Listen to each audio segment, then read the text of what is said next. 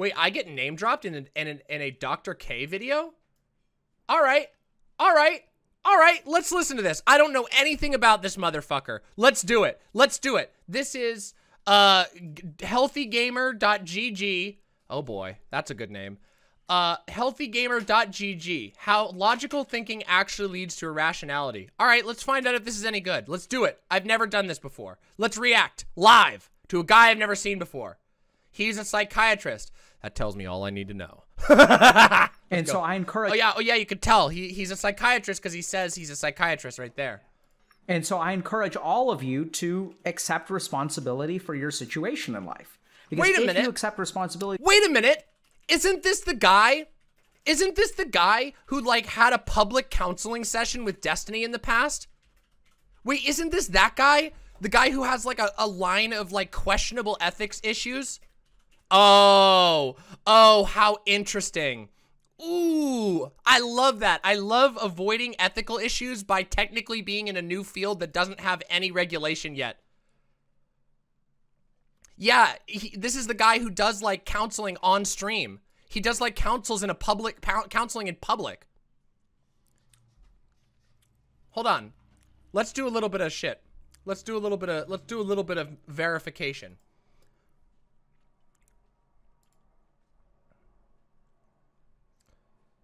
Dr. K becomes a degen gamer. Therapist analyzes Squid Game. Therapist reacts. Therapist talks. Why self-pity can feel so good. This guy is very, very, very hammering on the fact that he's a therapist. How years of porn consumption affects the brain's ability to form relationships. Uh-oh. Dr. K becomes an incel. Coaching workshop. Okay. Wildcat talks stress and productivity.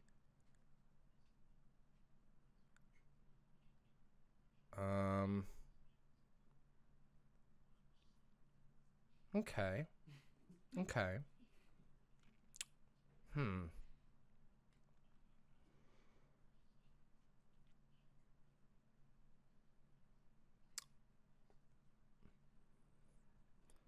Ice Poseidon, autism misunderstood, giving, I don't know. This is a little, I don't know. All right.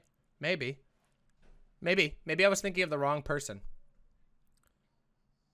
He did like what was essentially therapy streams with people. See, that's what I thought, Doe. Good to see you, Doe.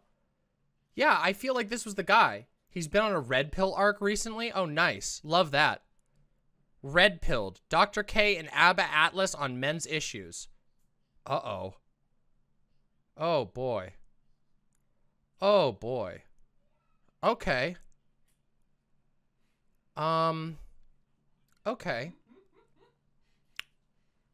Weird. A therapist guide to therapy. Okay. Talking with ContraPoints.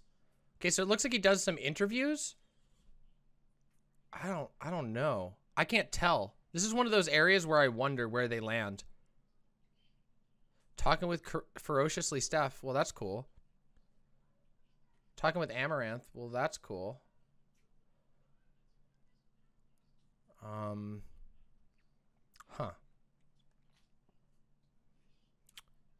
Okay. Yeah, I don't know. His video with Contra was promoted out of the world. Oh, this is a big... I have a memory of him months ago doing a bunch of therapy streams with people. He said he got into it because he was a gamer and understood gaming addiction. Then he started talking to a lot of big streamers about a lot of stuff. Huh. Dr. K had a string of videos with a streamer that ended up killing himself. It was about the guy's depression. So sad and cringy in retrospect. Oh, no. Oh, no. He has weird takes on ethnic essentialism. Uh-oh. Oh, boy. Oh, boy. Okay, well, you know what? Let's see what he has to say about this, okay? Let's see what he's got to say about this. Let's react. All right, let's stop positing. I'm going to give him a fair shake. Let's hear what he has to say about this. For your situation, you also have the power to control it. Right? I know it sounds kind of weird, but if other people are to blame, then I can't do anything about it. Because I can't change other people. You can try, but it's not going to work. So let's kind of get started. So a lot of times people kind of assume that, you know, if they're highly rational, that they're like not emotional. So we see this a lot in argument, right? Where people will kind of be like, oh, you know, this person is a Okay, so this was somebody different. This was Drew Welty, is a different person who was the public counselor that I was thinking of. For some reason, I thought this was Dr. K, but this is Drew Welty, apparently. Okay, so that's been cleared up now. Thanks for that. Dr. K did a session with Destiny as well. Okay, so maybe I was just getting them mixed up from 2 different streams. Interesting. All right, well, let's watch this and we'll see how it goes. Let's watch this and see how it goes. You know, this person is getting emotional, and therefore their argument is wrong. And it's really tricky because we, you know, especially like a lot of people of our generation will think of themselves as like rational thinkers. And part of the reason that they conclude that they are a rational thinker, or I am a rational thinker and someone else is not, is because this person is displaying emotion and I am not displaying emotion. So if this person displays emotion, the funny thing is they usually are displaying some level of emotion, but yeah. I am not displaying emotion, then I am the more rational thinker, therefore my argument is more correct. And it's almost like we sort of say that the display of emotion becomes like a point against our rational argument. Like if I make a rational argument, but I make it emotionally, you know, if I have an argument, but I make it emotionally, then it becomes not rational. I like this. I like that he's addressing this because I actually think that's an important thing to remember, that the points, like how an argument is delivered versus the actual argument at hand is actually really important. I'm glad. Yeah, so far this is really good. I want to give this guy a fair shake. I don't know anything about him. So let's find out. Which is kind of interesting because that's not really the case. So I know a lot of people think of themselves as like very rational thinkers, but if you really like engage them in conversation and they don't think of themselves as emotional, like you can actually uncover a lot of emotion very quickly. And the simplest way to tell, you know, someone who thinks that they're a rational thinker, that they're, you know, a simple way to elicit emotion is to tell them that their logic is wrong. Just be like, no, bro, like the logical chain that you are outlining is incorrect. And if you say that, you will see an emotional response. The emotion will definitely come right out. I do that all the time. It's true. Right? So it's kind of interesting because we sort of think about rationality and emotionality at opposite ends of the spectrum. And in a sense, that's actually somewhat true. And we'll get to the neuroscience in a second. But there is reciprocal inhibition between our cortices and our limbic system. So our cortices is where a lot of our higher order thinking comes from. And there's a limbic system is where our emotions come from. And what reciprocal inhibition means is that our cortices will suppress our emotions and our emotions will suppress our cortices. So there's a reason why some people think that, you know, if you're emotional, you're not going to be thinking rationally. So there's some truth to that. But that's unfortunately not entirely how the mind works. So the first thing that we want to kind of dig into is that skill at argument does not necessarily make you rational. So a lot of times I'll see this in couples counseling where like one person is like a better debater than the other person. And so anytime they have a conflict, like one person is like able to form their arguments more like coherently, and therefore they will win the argument. And then they assume that because they won the argument, that their logic and their rational thinking is superior to the other person's. It's kind of interesting, right? Because if I win an argument, doesn't that imply that the rationality that I used is more correct than yours? But hold on, like, let's take a step back and recognize that, like, debate... Oh, no! Oh, no, everybody! Oh, no!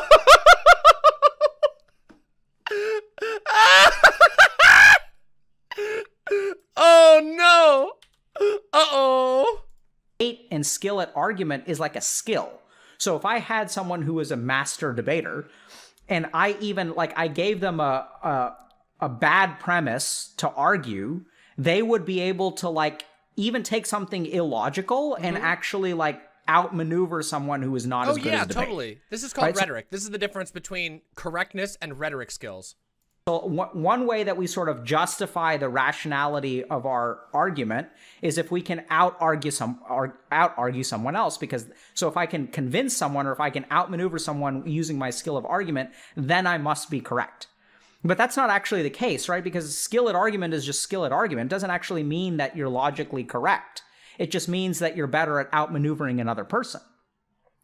And so this is kind of interesting because, you know, like, just because you're able to outmaneuver someone doesn't actually make you right. But then you kind of scratch your head and you're like, but then what does make me right? How do I know if I'm rational if like skill at argument doesn't mean I'm right? Scary question to ask. How do I know that I'm rational? Uh-oh. Oh, shit. That's a hard question to answer.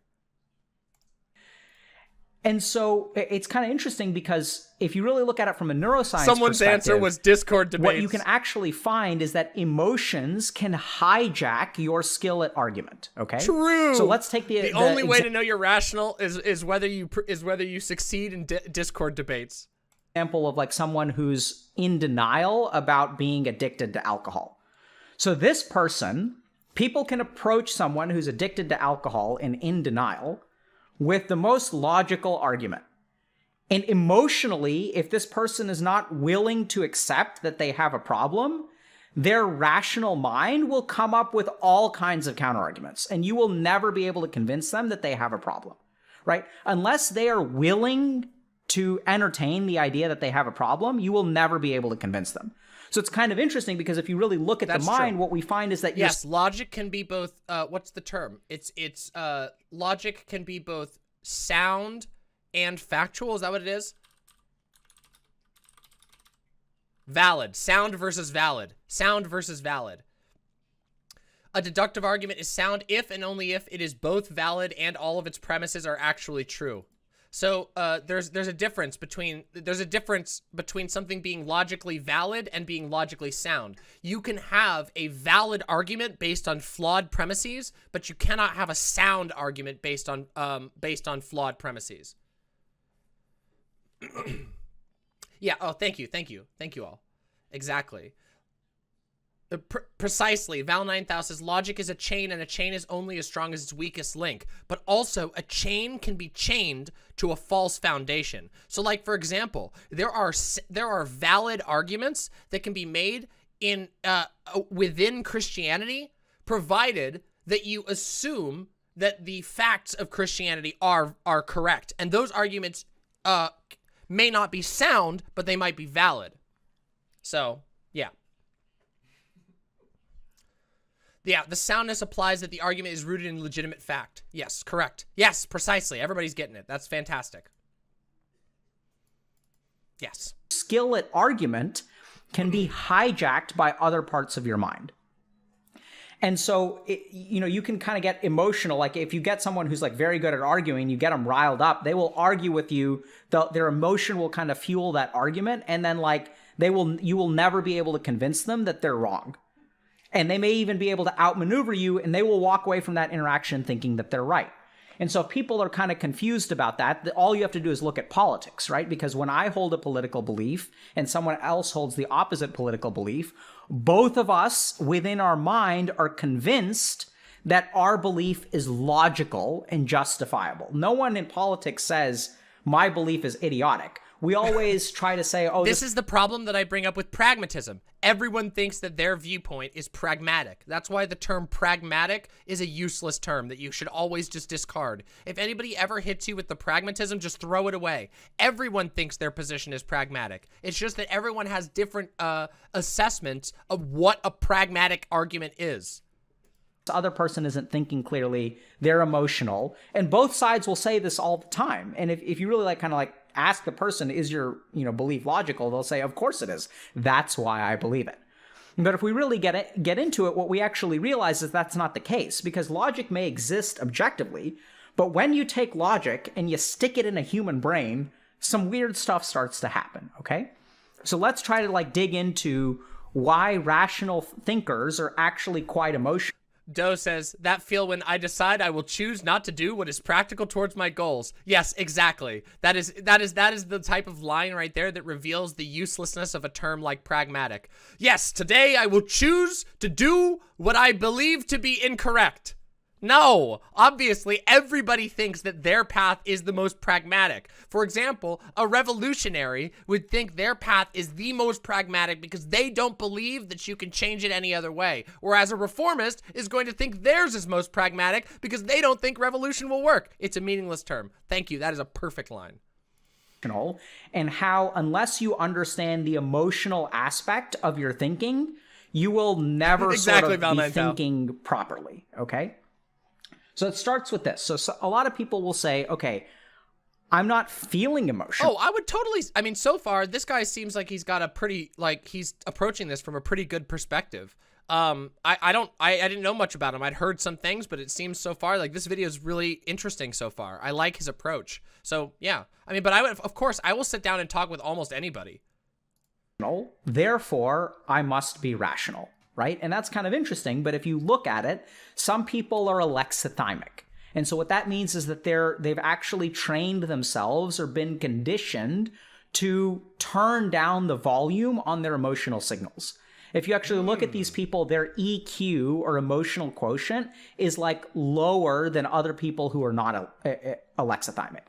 And so I know it sounds kind of weird, but just because you don't feel emotion doesn't mean that there isn't emotion that's active in your brain.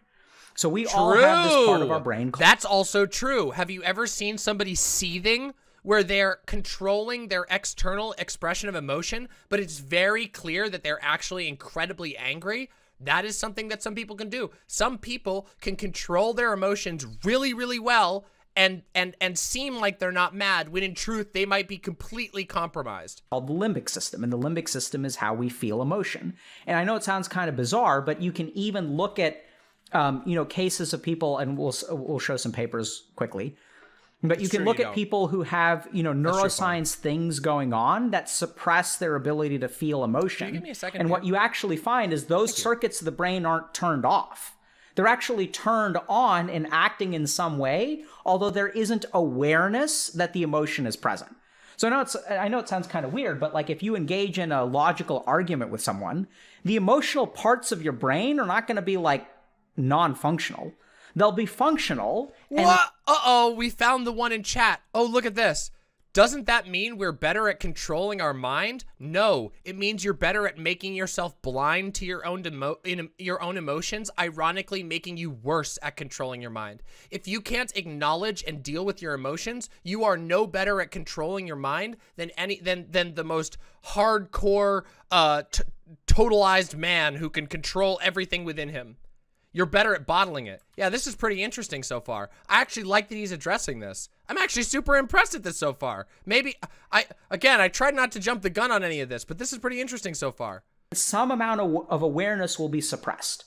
So one of the places that we actually see this is actually in schizophrenia research. So if you look at people with schizophrenia, their experience of emotion over time can be like blunted or diminished. So people with schizophrenia can develop something called flat affect, which means you can't see emotion in their face. So even though they could be experiencing emotion, the visibility of their emotion. Okay, and by the way, it's not just schizophrenics. Lots of people have flat affects. Flat affect is also common with certain types of autism. So it's not just schizophrenics, but just as a note. Emotion is kind of like there's a break between these two circuits of your brain. And similarly, what we see in alexithymia is that the emotion is active on some level in your neuroscience and is actually hijacking your rationality, but your experience of it is not present, which sounds really, really weird, but that's because sort of like you're just not aware of it, but it's absolutely there. Okay? So this is where let's kind of turn to a little bit of research. Okay? So we're going to explain this principle a little bit better. So, inhibition of action, thought, and emotion, a selective neurobiological review. So this review goes into a lot of information that is less relevant for us, but is really interesting. Talks about, inhibitory circuits for thoughts and actions and emotions. But here's the important part for us. So emotional dysregulation is a characteristic of a variety of forms of psychopathology, and dysregulated fear responses play a prominent role in blah, blah, blah. By studying extinction, researchers have made substantial progress in understanding the psychological and neural mechanisms underlying the inhibition of conditioned fear responses. Below, we review evidence indicating that the that's ventromedial prefrontal cortex, amygdala, and hippocampus are critical brain regions involved in fear extinction. Okay? So let's just think a little bit about what this is saying, and I'll try to translate for y'all. What this means, if we're talking about inhibition of a conditioned fear response, what that essentially means is that I have a fear response that is activating, but there are parts of my brain that are kind of inhibiting it or suppressing it. So the fear is there, and there are certain circuits of my brain that will actually like go out of their way to try to suppress it from actually happening. And this is sort of what we see. And sometimes that's important, by the way. Like what he's talking about here, this is like a morally neutral thing. Sometimes we need to suppress fear response, right? We have to be able to. So like if we like for example, an example of when we would need to suppress a fear response is like if we were on a sinking boat and we're scared to jump in the water, but the only way to live is to jump in the water. We have to be able to suppress the fear response of the water to jump in the water.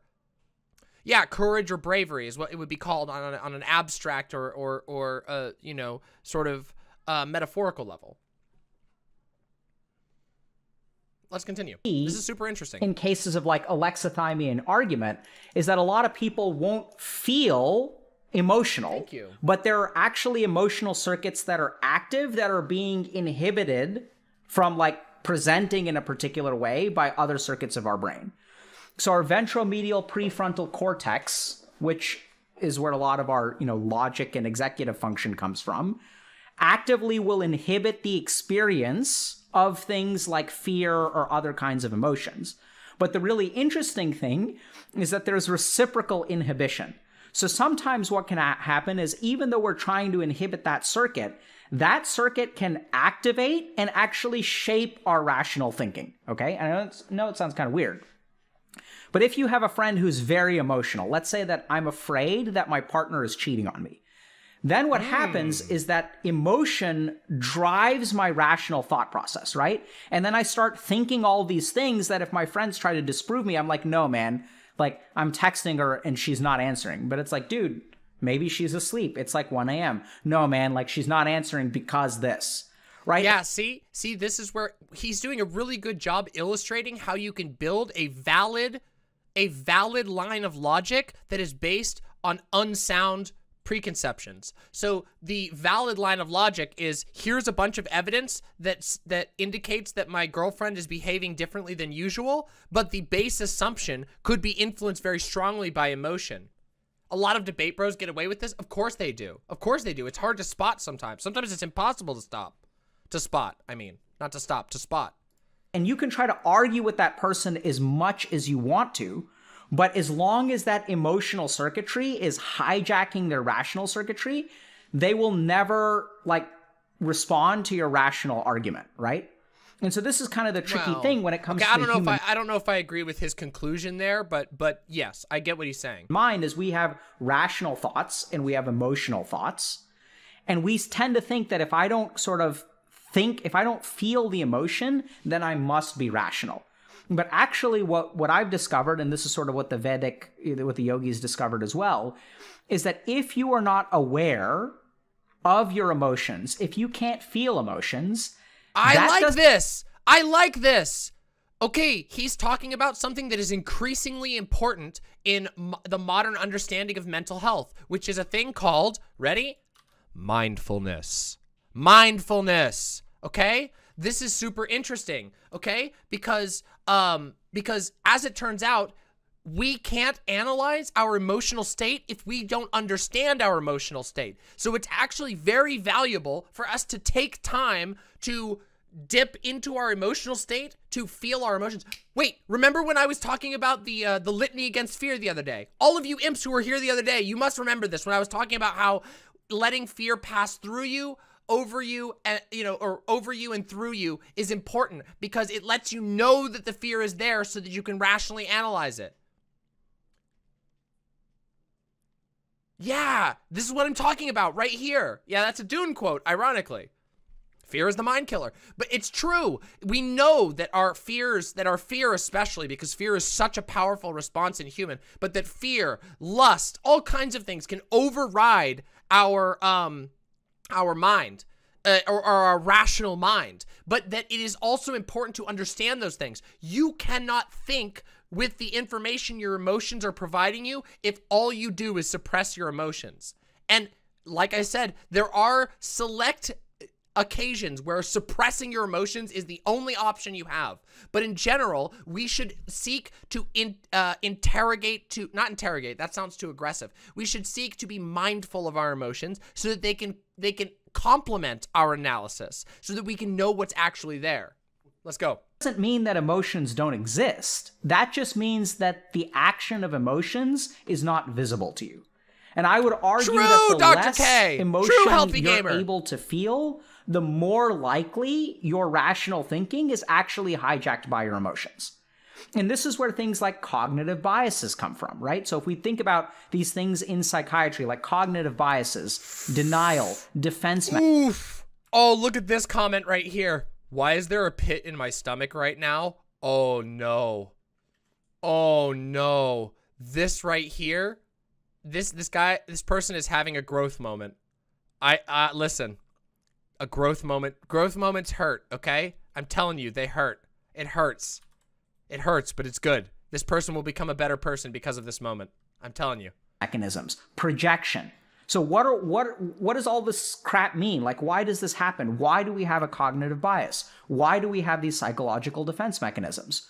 When I am in denial, that's a psychological defense mechanism. So what am I defending against? I'm defending against emotion. So what we tend to find is that hyper-rational thinkers are not actually hyper-rational. They're actually, the conclusion that they come to is, I'm a rational thinker because I don't feel emotion. Whereas what's more likely, and this is what we get trained in psychiatry, is to recognize that there are all these psychological defense mechanisms which manifest as rationality, but that person is not able to experience the underlying emotion. And if they're not able to experience it, it's essentially going to hijack your skill at argument and start disproving people right and left. So it's kind of bizarre, but at the end of the day, what I've seen is that if you want to determine whether your thought process is truly rational or not, the main question you need to ask yourself is, am I aware of my internal emotional state? And until you... This is, oh my God. Okay, this is actually so good. So this has crossovers with the scientific method. The scientific method. Turns out one of the main things that you have to do in science is acknowledge openly what your biases may be, because if you don't address what biases you may have going into an experiment, you're more likely to let them affect the outcome of the experiment without even knowing you're doing it. Become aware of your internal emotional state, there's a decent chance that you're thinking... Yeah, this is first level philosophy, but sometimes even philosophy students ignore this part because they're more obsessed with the textbook, I can own you with this cool quote or whatever, and people don't ever have this. I'm super glad I gave this video a shot. I'm super glad. I hear I get name dropped in this video, apparently. Is not actually going to be rational at all, but you'll be recruiting all these weird psychological defense mechanisms and like kind of hijacking your skill at argument to prove other people wrong, but really you're the one who's like woefully incorrect. It's really bizarre, but that's kind of how it works. So if you want to become a more rational thinker, I know it sounds kind of weird, but what you actually need to do is I learned mindfulness through Nietzsche. I think people are unnecessarily cruel to Nietzsche. Listen, I've enjoyed a lot of Nietzsche, okay? Listen, I got a lot more reading to do, but I've enjoyed what I've seen, okay? People are rough. Kruva says, you've got a heart of gold, Demon Mama. Don't let them take it from you. They can't. They can't. I had a heart of gold long before I became a streamer. Thank you. But that's true. It's true. It's one of my things. And I would rather stop being a streamer than lose my heart of gold. There you go. Emotional awareness, much for the tier 2 right? sub. Because when we really think about a rational thinker, like someone who makes good decisions, it's the person who says, oh, like emotionally, I feel embarrassed going to a party. But now that I'm aware that I have that embarrassment, I can act in spite of it and kind of do the right thing. Whereas what'll happen if we're not careful is that emotional embarrassment will be like, it's not worth going to. Right? Oh, I'm not even going to have a good time. Oh, it's so far away. I come up with all of these. I know this is a weird word. I know you guys have never heard this word before. It's a very rare Sanskrit word. Rationalizations. Ooh. Right? And what does that mean? Like, what is a rationalization? It's our brain's emotion hijacking our skill of argument to come up with a logical response that other people are not able to argue against, right? Someone in so Deviled Leg in Twitch chat says debate bros are debate bros because they do this almost pathologically. It feels weird to say debate bros with regard to this when Demon Mama does it too. Most people do it, not all the time, but we do. I'd consider Demon Mama more of someone who is good at engaging in a debate bro space. As someone who did do competitive debate in high school, there's a really specific mindset that debaters get into that they have to get over. Debate bros stop being obnoxious debate bros if they can recognize the limitations of debate. I never did like high school debate. I learned debate in the dirty trenches of family arguments about religion. So yes, I appreciate that you recognize that I am a transplant to the debate space, and that it is not my my sort of natural inclination, so to say. But yes, of course, there are times in which I've committed all kinds of you know, mistakes or fallacies or whatever. But when I'm called out on them, I tend to acknowledge them very openly, as you can see in most of my videos that I have up about me taking criticism. I try to be very aware of my emotions and my own biases. Yeah. 8D5D2D Derek, thank you so much for the $10. How can we tell if we are suppressing emotions? That's hard. You have to spend time in your own mind, which is really hard. Which is really, really hard to do. Yeah.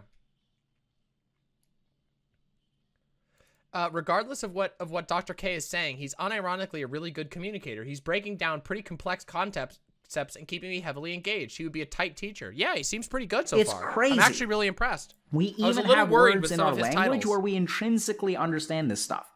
We intuitively get this when we use the word rationalization. And what we tend to find is that the more unaware you are of your emotions, the more your rational thought process will be filled with rationalizations instead of real logic. So that's how, you know, you got to be careful. But if you consider yourself a rational thinker and you don't experience much emotion, there's a decent chance, and you guys may know people who are like this too, that actually your emotions are actually running the show from behind the scenes. And that your rational mind is a puppet that's being controlled by your emotions. Yeah, people are mentioning Ben Shapiro and stuff like that. Yeah, so like I'm not surprised that makes sense. True that people are drawing these correlations. I don't really know. Like I try not to make judgments about people unless I've talked to them personally. But when someone is saying rationalizing is making excuses, absolutely, right? So this is where you know, if you kind of think about it, like, why are you making an excuse? It's because there's an emotional pain that you want to dodge. Oh my God, it's a protective mechanism. That's three people have. Here we go again. Lamau. Damn, I feel good that my name isn't getting dropped that much. Defense mechanisms. So when people are kind of asking the question, okay, how do I become more aware of my emotions? A lot of Hassans. So I know it's kind of weird. Oh my God! A lot of Hassans and a lot of Destinies on here. Oh, if Jesus. you just actually sit down and pay attention, you may discover that there's a lot of stuff about your life that your mind is really working hard to avoid. Right? Because my God. If we open that can of worms, if we do say, okay, like this was my fault, or I am an addict, holy crap, what does that mean?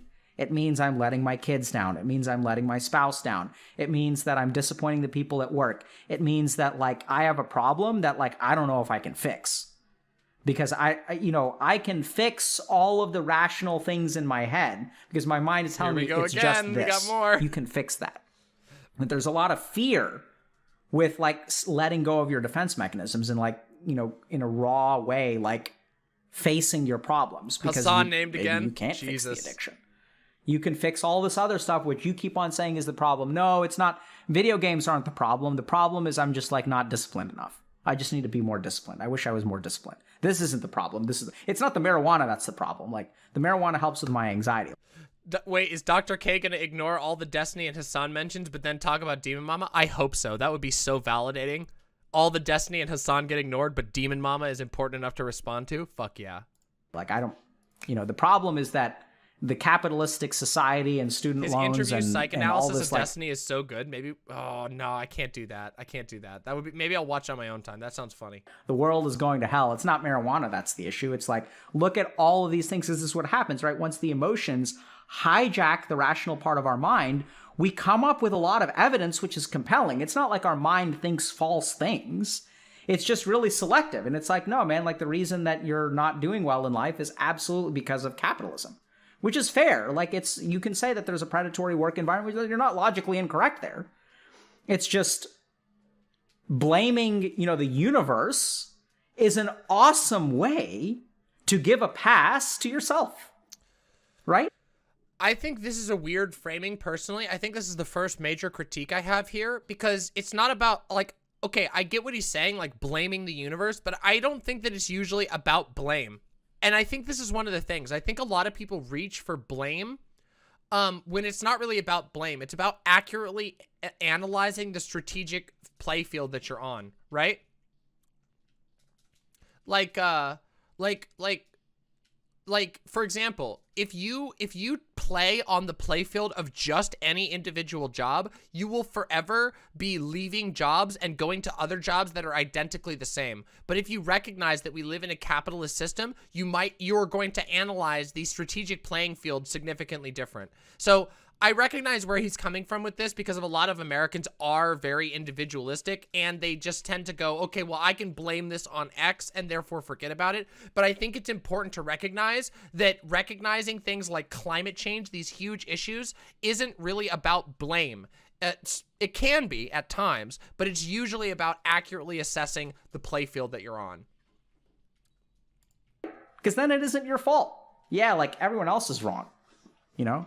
And I see this a lot with like people who are, you know, I don't want to get into this, but there's some things that are medically, you know, we know are like medically dangerous, right? So there are certain aspects of the self.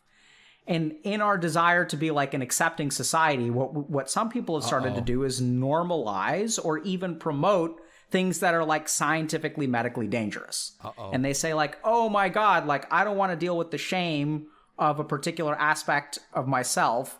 Therefore, I'm going to demonize all of society instead of like take care of myself, right? And as a scientist, like as a medical doctor, like there's clear, you know, there's like a clear right answer about what's healthy and what's unhealthy. There's the name drop.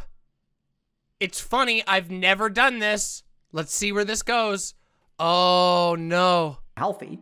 And then once we get into these like psychological like games of like, I don't want to notice that everybody just says fat people. This right here is what we talk about when we say fat phobia. The fact that the first thing that people think of is fat people and not literally alcoholics, smokers, gun owners who own unsafe guns, people who drive big dangerous trucks. That's what's fat phobia. It's not the fact that there are no health things that can be affected by weight. It's the fact that Americans fucking hate fat people.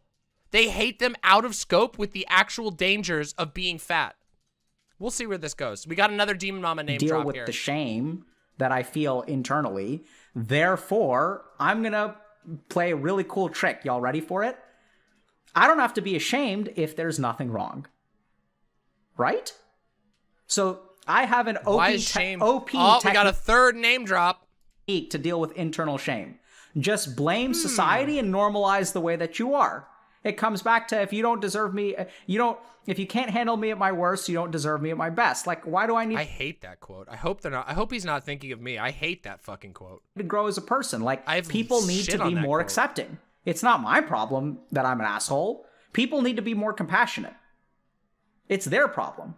Everyone is so mean and cruel nowadays. Like, I don't need to improve. People need to be nicer to me. Wait, when did this come out? Let's see. When did this video come out? This video came out in August. That would have been the self-diagnosis take.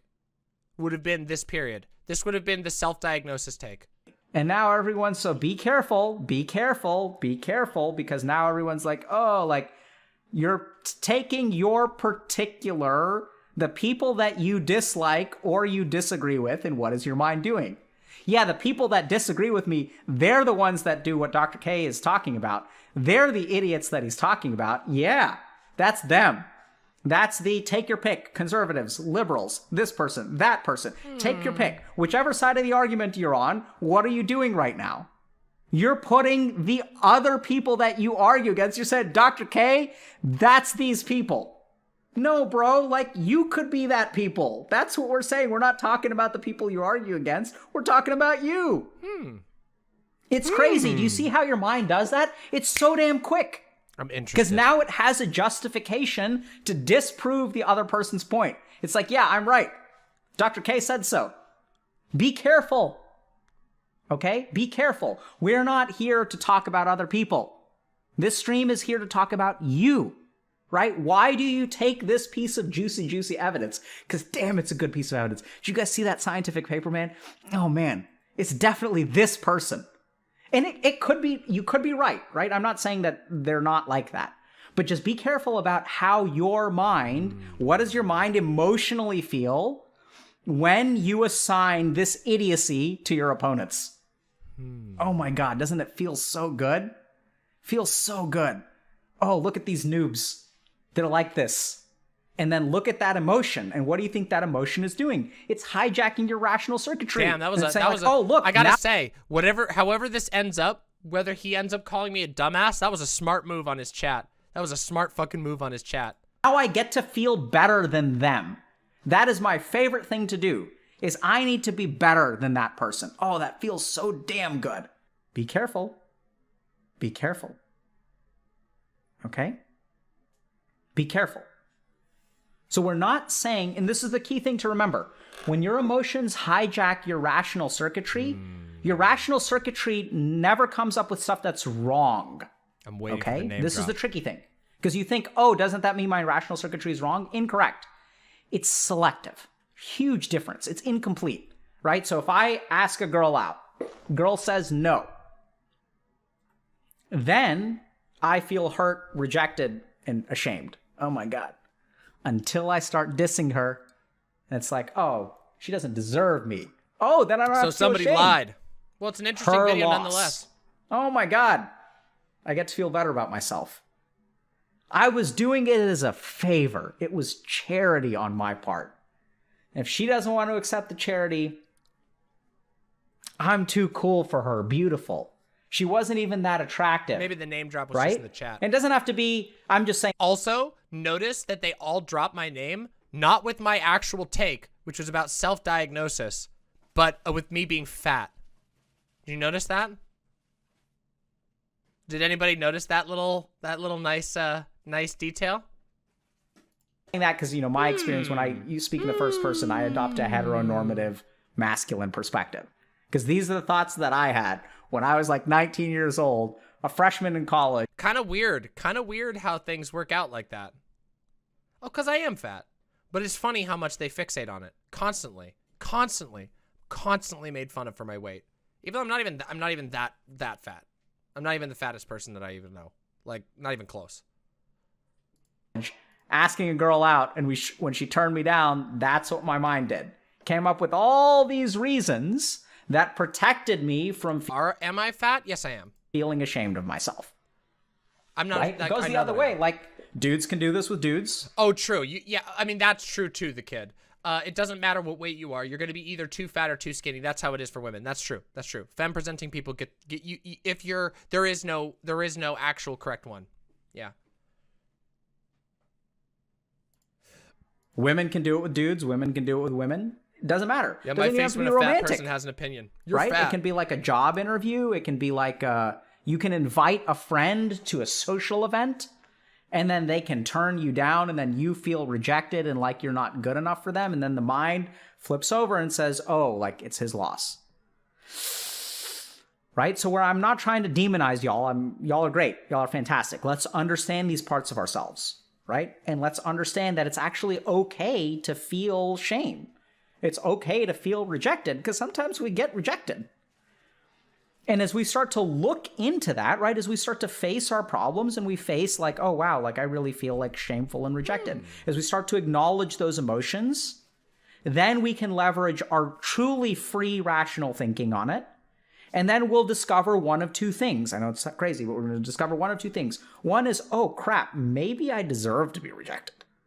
maybe there's something here that I need to get better at, right? Like maybe like I'd do a better job at romantic relationships and people would say yes if or maybe like there's just vibes are fucked and it has nothing to do with what you're doing. I, you know, groomed myself.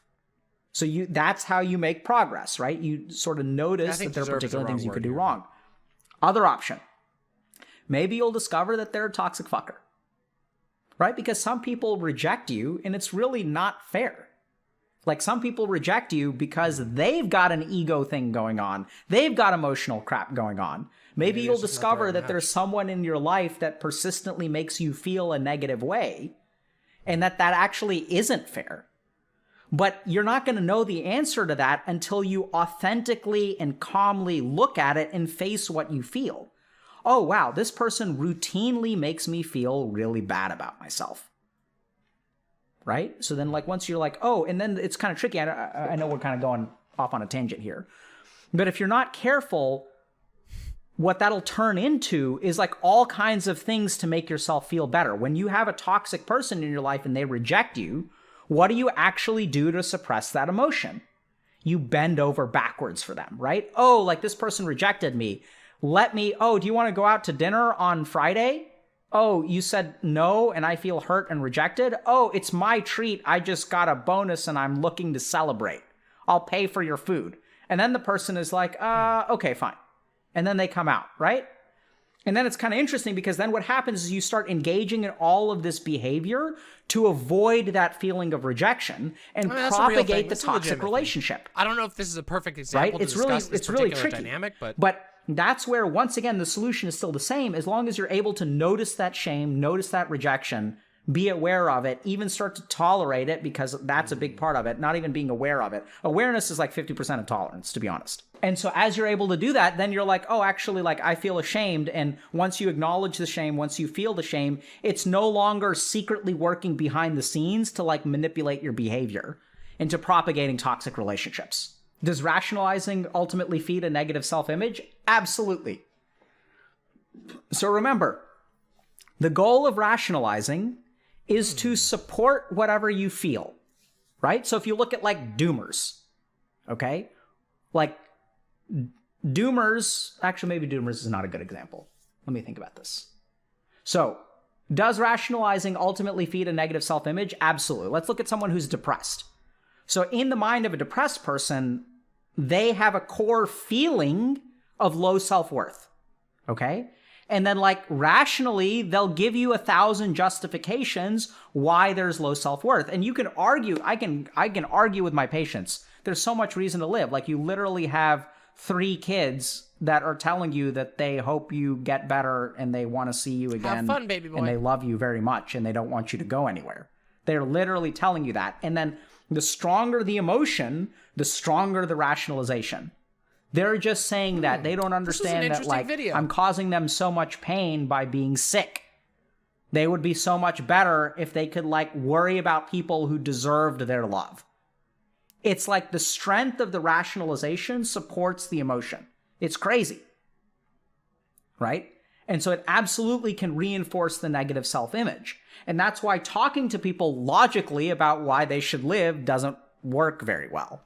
I mean, it can help. It doesn't always work very well. Some people engage with that very, very well. Other people don't. It really depends. You have to know the individual. Some. And that's where you got to acknowledge the emotion first, then you can talk to them logically about it. Someone's asking, how do you deal with a string of toxic relationships? By looking at the common variable.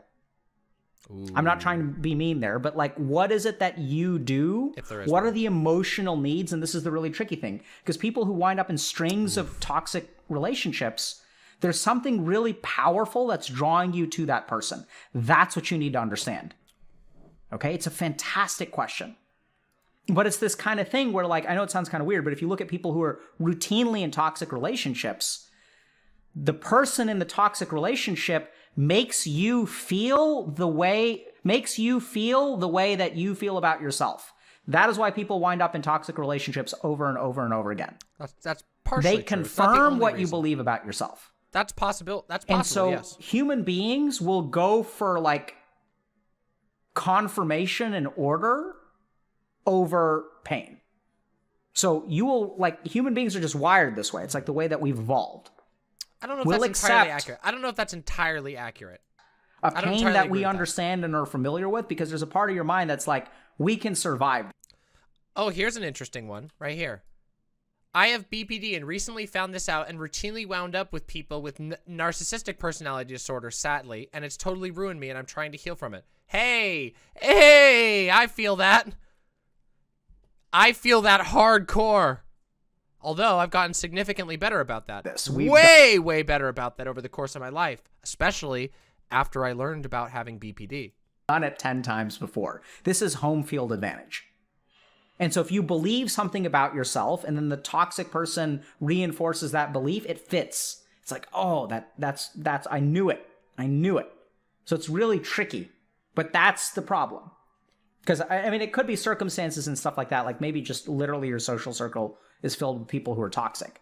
But generally speaking, what I find is that people who engage in toxic relationships over and over and over again, I know it sounds kind of weird, but when they come into my office, we don't work on the people that they're dating. Yeah, this seems pretty good so far. I'm actually pretty, this is a very solid video. And so I encourage all of you to accept responsibility for your situation in life. Sure.